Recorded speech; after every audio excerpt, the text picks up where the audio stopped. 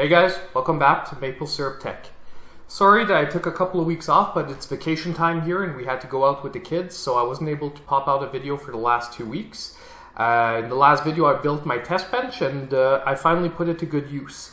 So what we're actually going to do is I'm going to start a new series where we're really going to look at all the budget coolers available on the market.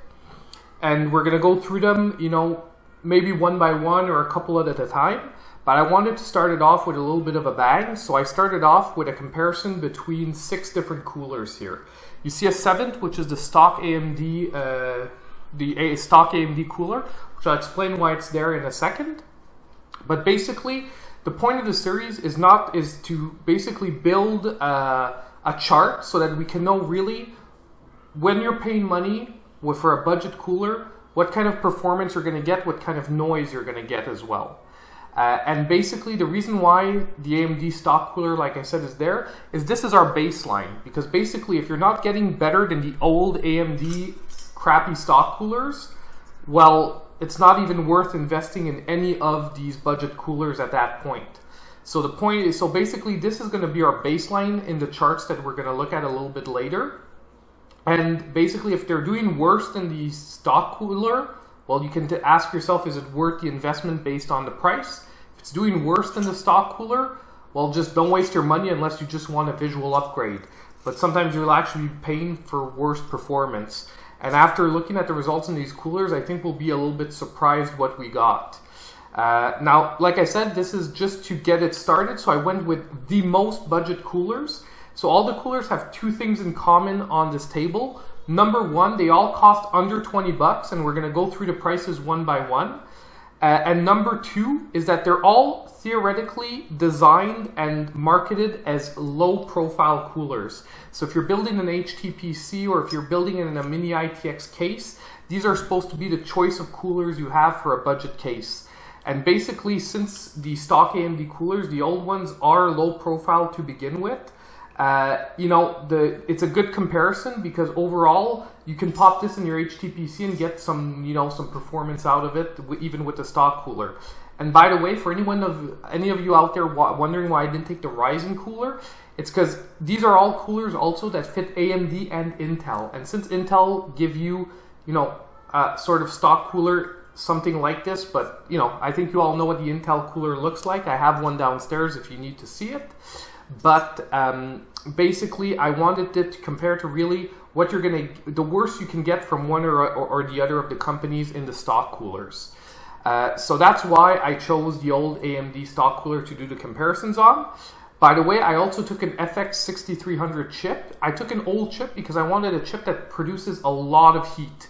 Okay, so all of this was tested on an FX 6300 and at 4.0 gigahertz with 1.35 volts. So it's a voltage that really pushes a lot of heat to the CPU because basically if you're taking a good CPU that dissipates a lot of heat to begin with or that controls heat fairly well, well, you're not really going to get a difference between all the coolers. It's the same idea as why you test games at 1080p generally.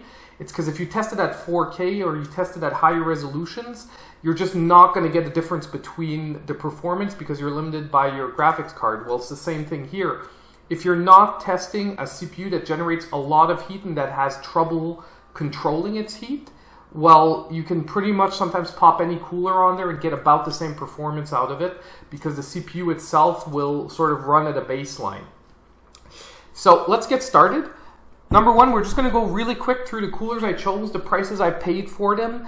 We're going to go with the basic market prices. I won't tell you if I got any special deals or whatnot, because you can all hunt around for those. In this bracket of price, you can generally find up to like, 5 to 10 bucks off from some of these coolers if you wait for them to really be on special. But we're going to go with the regular prices.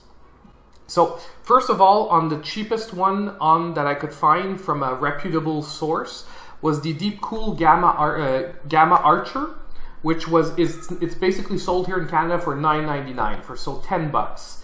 It looks somewhat like the new AMD coolers, but you'll see in a few moments once we look at the charts, it's not necessarily the same performance you're going to get out of it. After that, at $12.99 here, we have the Zalman CNPS 80, which is the old style of coolers. However, don't mistake yourself. These aren't the cheaper ones you get for on eBay for $5. Since it's by Zalman, it still has some weight and some decent construction to it. Doesn't mean the performance is going to be there either. We're going to see that later. But you know, it's still a cooler that's better than what you're going to get for $5 on eBay. After that, we have the Deepcool Ice Edge Mini. And basically, this is the tallest cooler we have because it's a tower style cooler, but it's actually pretty short. And this one is $14.99 here in Canada, so $15. The reason I'm telling you it's really a short cooler, it's maybe not going to fit in a hyper low profile PC, but basically this is shorter than my RX 460 on the test bench. So the RX 460 actually ends up being higher than this cooler. So any case that can fit a graphics card standing up is going to be able to fit this tower cooler as well. And they market it as a low profile tower cooler, and it is quite a bit shorter than most towers you're going to find out there. After that, we have the Deepcool HTPC-200, which is $20, so $19.99. It's a hyper low profile cooler, has a decent look to it. And by the way, these are the only two coolers that offer 4-pin fans. All the other ones are 3-pin fans. So if your motherboard has voltage control, they'll be able to, you know, ramp up, ramp down. But if there's no voltage control, your fan will be spinning pretty much at 100% all the time. And last, we have the Raijintek Zelos, which is honestly the best looking cooler of the bunch. It's a 3 heat pipe design, and basically it's another hyper low profile cooler, so you know it's going to fit in pretty much any case you want. And once again, this one was $20, so $19.99. It seems to be on special here in Canada because Raijintek is generally a little bit more expensive. But regular price that I'm finding on the sites is $19.99, so it's pretty decent. And in the US, they might all be a few bucks cheaper as well, by the way. So now let's get to the interesting part. Let's get to the results. Number one, let's look at the heat. Now, the chart should be up there in the corner.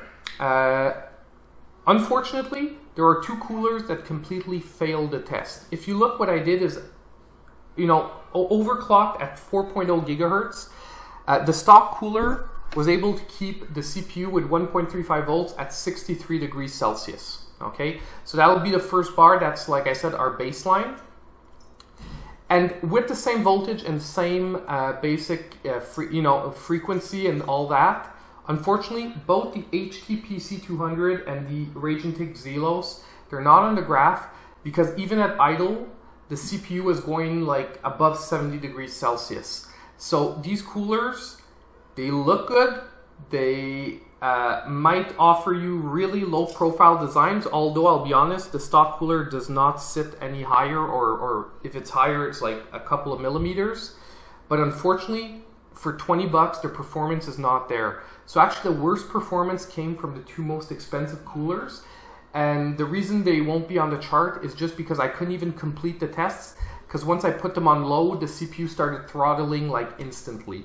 So basically, I have no low temperatures to present to you.